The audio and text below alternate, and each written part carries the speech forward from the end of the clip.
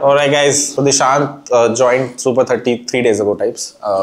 Very funny stories के मतलब I think the day he came is the day he got his interview. तो आते ही interview में बैठ गया था. It's in the same company as Sargam, different वो वैसे मतलब कंपनी कुछ नया बना रही है. तो he is primarily, long story short, Sargam's boss hires heavily from us. So they reached out around 15 days ago. मैंने Super30 के ग्रुप में डाला किसी को AI एजेंट्स आता है. Honestly मतलब किसी को नहीं आता था. दो यूजुअली जब मैं मन कर डालता था बहुत रिप्लाईज आते हैं. AI एजेंट्स से सिर्फ 3 लोगों के रिप्लाईज आए थे. एक और बंदा था काफ़ी सही था पर वो Super30 में नहीं था तो मैंने उसे रिप्लाई नहीं किया. And then he was the second one, and his profile I forgot what he had. He'll probably share, मैं भूल गया. But there was something that felt like it's good enough. I forwarded it to Cam. Then he went silent for like 10 days. But he was joining Super30. But then right when he was in his train is when Cam reached out to him again, क्योंकि bandwidth हो गया whatever. And then when he was here, he had his first interview. I think then उसके बाद एक second था. पर शायद कल ही मैं देख रहा था कि last interview था. And then immediately मतलब काफी quick process रहा उसके बाद. I think it's around $1,600 a month. And you're in college अभी? Yeah, 4th year. He's in his 4th year. तो ये है high level. Primarily I think the thing to learn is जो मैं भी सीख ही रहा हूँ कि एआई एजेंट्स के इंटरव्यू में क्या पूछा जाता है. ये मेरा भी पहला एक्सपीरियंस था. कुछ ऐसा क्रेजी नहीं था वैसे मतलब from what I understood I felt like मेरे को ये डर था कि हमने पढ़ाया नहीं है एजेंट्स कहीं भी कोर्ट में तो किसी का निकलेगा नहीं निकलेगा. एंड ऑनेस्टली इतना कुछ पूछा नहीं. आई थिंक इतनी एक्सपर्टीज है नहीं. तो if you can that's one niche that I have talked about in the past. उसमें और इतनी मुश्किल नहीं है वो कंपेयर टू एआई रिसर्च और Web3 also. AI agents is a much simpler niche and वहाँ इतनी नॉलेज नहीं है लोगों को. लाइक मन में वो एकदम घुस जाएंगे इंटरव्यू में. एजेंट्स में ऊपर से भी पता हुआ तो निकल जाता है. तो that's just one thing to keep in mind. With that I think I handle over to share the complete interview process and everything that was asked, and then if you have more questions you guys can ask. Yeah, so hi, I'm Dishant and currently in 4th year. I've joined Station as a backend AI engineer, and the interview was kind of pretty simple. They just we had an introduction. They just introduced me the culture of the company and how they work. The initial call was of founder. He showed me what they're working on, what is the next product going to be. And the technical round was they asked me to show my projects, and they asked me how much time did it take to make one project, why did I make this project, and what problems did I face while making those projects. One of my projects, which was syntax.NET, which I made around for 6 to 8 months. It was a pretty good project.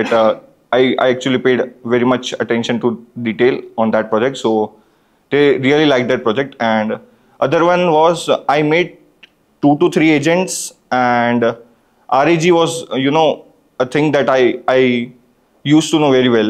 So I just explained them the entire architecture of RAG. They went through my agents. They asked me the questions about agents. How am I handling those transcripts? How am I handling the data? Let me share one of projects which was financial agent. So it had 4 tools. One was getting the financial data from screener.com, which is a site.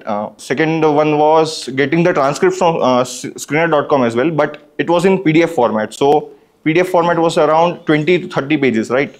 And the models which I was using were very free models, 3 to 4 billion parameter models of Grok Cloud, which we get for free.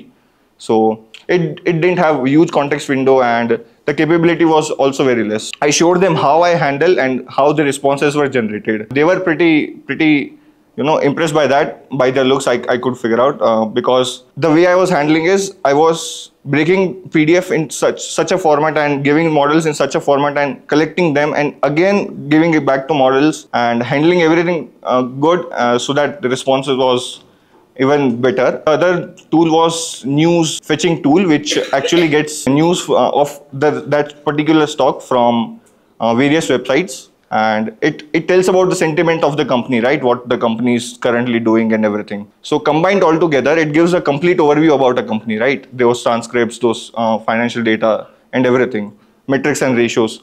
So a complete report was generated about a particular company. So I showed them as well, and they liked it. Other one was a customer support agent, which had 3 to 4 tools as well. It was a categorizer, which used to categorize the customer's query into various categories like technical category or some kind of, let's say, a general category. And if it was unable to answer that, the agent was capable to escalate to the concerned people, staff which handles the customer queries. So second one was that, and third one was news aggregator agent, which I integrated in the financial agent, but I made it separately and then I combined it. RAG was done by me, and in my GSOC project also, I was working on AI agents, right? So they asked me about what I'm working on my GSOC tasks, and what is the scale of the task, and how much people are going to use, and what is the kind of data we are having in that. So yeah, that was pretty much it. They then asked about cultural fit round was there, and some of the questions were asked about how will you implement the following things. How will you implement a particular feature at a scale, a huge scale? It was more of, how you would handle things rather than what you know about these things. And one thing that helped me a lot in my interview is I read a lot of white papers, right? I try to read two to three research papers a week, and that helps me to expand my knowledge. And this is ever growing field, right? This is currently growing in the market, so you have to stay updated. You have to find new ways to handle those data, because data is very raw, and even there are a lot of ways to chunk the data, right? So you have to find a correct methodology so that you get the perfect answer you need. Those methodologies, those techniques are already researched, and you can find them on research papers. So yeah, reading research paper also helps a lot in these things. Yeah, that was pretty much it. Then got a reward back from the founder yesterday night only, and yeah, he was happy, and I got into the team.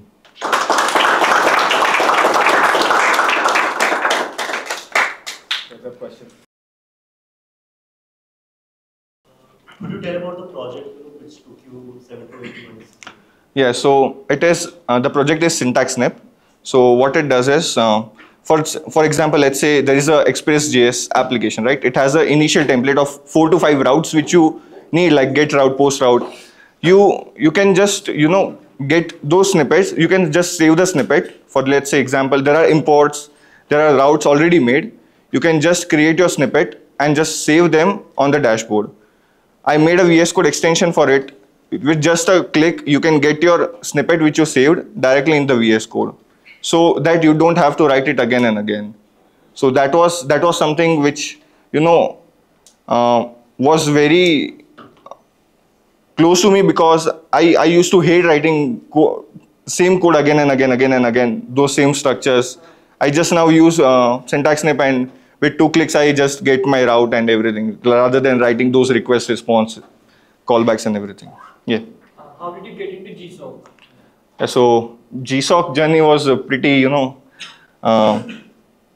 of consistent work than luck factor, because I joined pretty late, somewhere around 15 Jan was my first PR. So from 15 Jan to March or May, when the results were announced, I used to contribute a lot. 26 to 27 PRs were there, and it was OWASP organization, and the mentor was kind of very particular about the code we write. So to impress him, it was more on how are you writing the code, and how the quality of the code mattered a lot. So I focused more on the quality of the code, and the quantity was a byproduct of it. So it impressed the mentor, and finally I just submitted proposal, and he took me in GSOC. OWASP has a lot of people, right? Yeah, we have 6 to 7 people from OWASP here. Yeah. How many people do you take? They usually take 10 to 15 people every year. Why did you decide to learn about AI agents? Because my GSOC project was about AI agents, and I really liked working on it. I saw it for the first time while drafting the proposal, and I thought this unlocks a lot of project potential as well, right? You can build so many projects, personal projects on the AI assistant. Currently, 2 days back, I scaffolded one of my project, which was a terminal assistant, which gets my Gmails, which get my Notion docs, and gets my keep notes and keeps everything in sync. So I just have to, tell him that schedule a meeting with, someone at 3 AM on Monday. So it will do it for me. I don't have to go to Gmail. I don't have to go to calendar and, add those meetings and everything. So you can delegate your work, right?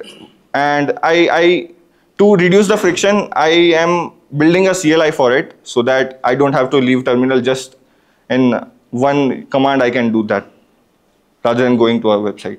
All right. Dishant. All right. Thank you.